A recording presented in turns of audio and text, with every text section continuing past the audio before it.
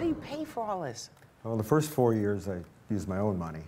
And then Starbucks put up a thing on their bulletin board and people started donating. So it's been great.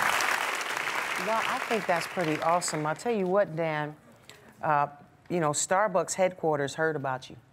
And they wanted to give you a little something for all your efforts. Oh. I don't know if you can see that.